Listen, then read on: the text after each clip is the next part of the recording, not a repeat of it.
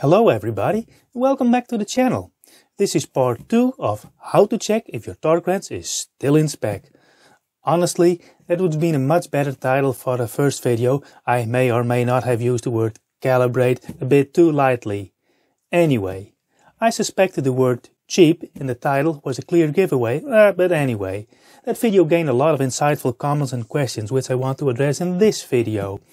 Now, this channel is usually about working on my expensive project car with cheap tools, so this video is aimed at home mechanics who want to check if their Harbor Freight / Princess Auto torque wrench is still somewhat in spec. This video consists of two parts. The first part is about the torque wrench itself and about the inspection procedure. The second part is about torquing, and I'll tell you a story from my day job about an expensive torque wrench causing an expensive engine damage. Oh, welcome to all new subscribers and thanks for all the likes and comments. It really made my day. All that attention made my trusty old cheap torque wrench a bit shy, so I'm using Junior as his stand-in. Now, one frequently asked question was about the formula I used. Well, torque is the result of a force applied to an arm, over here. The arm is the lever of your torque wrench, and the force is applied to the grip by your hand by pushing it. Since I'm born blue-eyed, right-handed and metric, all measurements in this video are in newtons and in meters, but you can simply exchange them to pounds and feet for your convenience. Heck, you can even mix them up and apply newtons to feet and pounds to meters. Since we're checking a cheaper type of torque wrench, we can't expect it to be accurate throughout its entire range.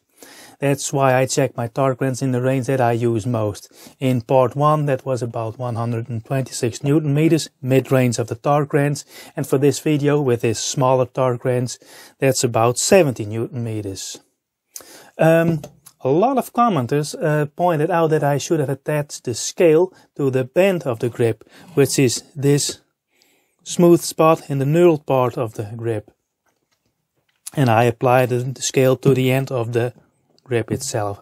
So, lessons learned, I'm going to measure the distance from the pivot point to this band over here, which is 21.5 centimeters. Now, onto the mathematics. Mid-range is in this case 70 Newton meters. Not sure if the camera will pick it up. Also, there's a foot-pound scale on the back, Newton meters is on the front in this case. So, onto the mathematics. 70 Newton meters is the result of a yet unknown force applied to the arm of 21.5 centimeters. I'll bring the formula in screen here. Now, here are the mathematics. I have to apply a force of 325.6 Newton meters on the grip to reach 70 Newton meters of torque over there. That's about 32.5 kilos, but if I want to precise, I have to take in account that 10 Newton does not equate to 1 kilo. In my workshop, 1 kilo equals 9.81 Newton. So if I want to weigh that in, the force I have to apply is 33.14 kilos. I'll leave a link in the description to an online torque calculator for your convenience. Now, in the previous video I showed you how I checked my scale, but that was for demonstration purposes only. If you want to add in more precision, I would take a reference weight, in this case of about 30 kilos, the weight I need to apply to the band over here, and adjust my scale to that. I'm going to assume that my scale is still correct, so I'll clamp my torque wrench in my vise and use these aluminium jaws to prevent it from damaging.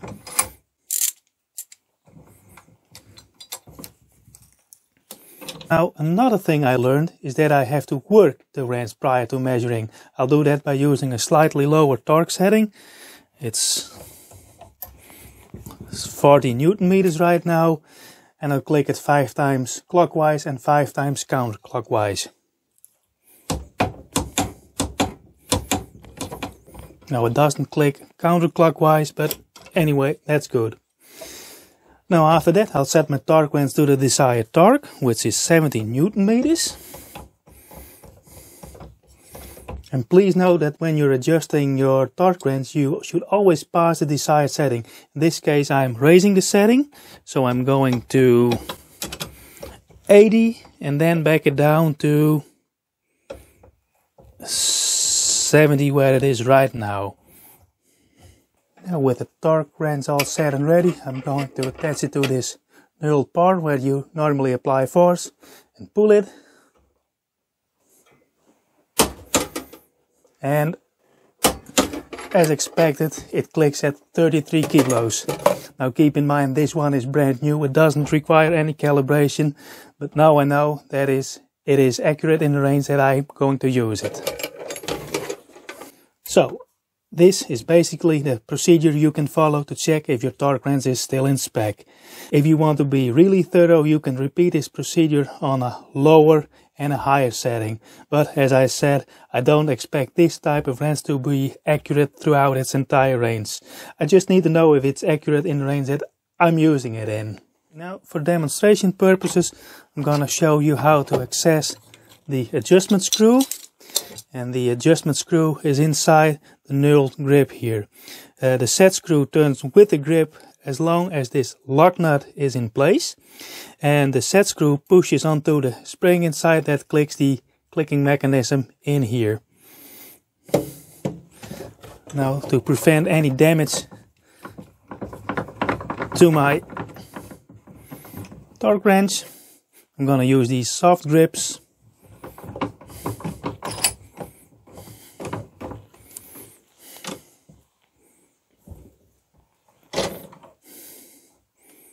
Loosen the lock screw.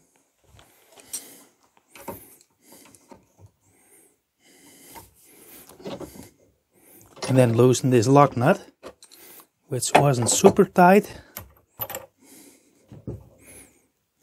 Remove the lock screw and then remove the lock nut.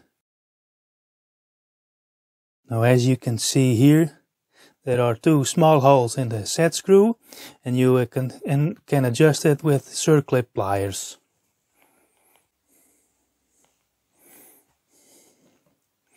Rotate it clockwise to increase the spring tension when your wrench clicks too early, and rotate it counterclockwise if your wrench clicks too late. Usually half a turn is sufficient to get your torque wrench in spec. Now you can test your wrench without installing the lock nut. Once you're sure everything is in spec, you can reinstall the lock nut and lock screw. Just make sure you don't rotate the grip while you're testing your torque wrench. Well, there's that. This is how you check and adjust your cheap torque wrench. One of the most mentioned things in the comments in the previous video is to unwind your torque wrench after use. And I normally lower it to its lower settings, and I agree with the commenters.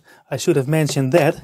So now it can go back in its box. Okay, we've arrived at part 2 of this video. This part will be about torquing, at least the basics of it. I've been a technical writer for over 20 years and I've written many workshop and assembly manuals. So how do technical writers come up with all these torque specs? Well, there's a few things we have to keep in mind. In fact, there are 4. 1. I often use the specifications supplied by the manufacturer of the bolts and nuts.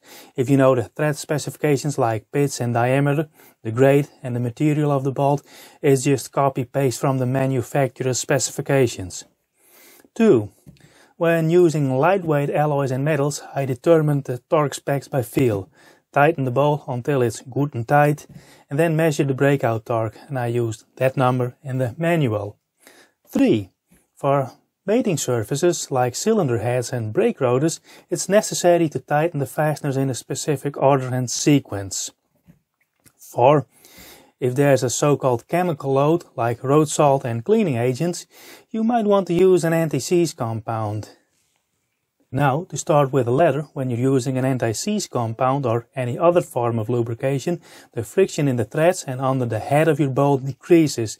In effect, you will need to apply less force on your wrench to obtain the same clamping force of your bolt, so you have to lower the torque required. Now, to accurately calculate the clamping force, you need to measure the angle of rotation, and that's why stretch bolts always have an angle of rotation specified.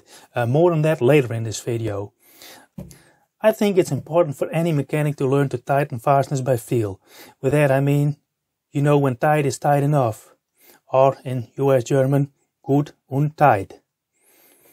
But even then, it can be important to be consistent, so that the part that you are assembling is evenly tightened around the perimeter.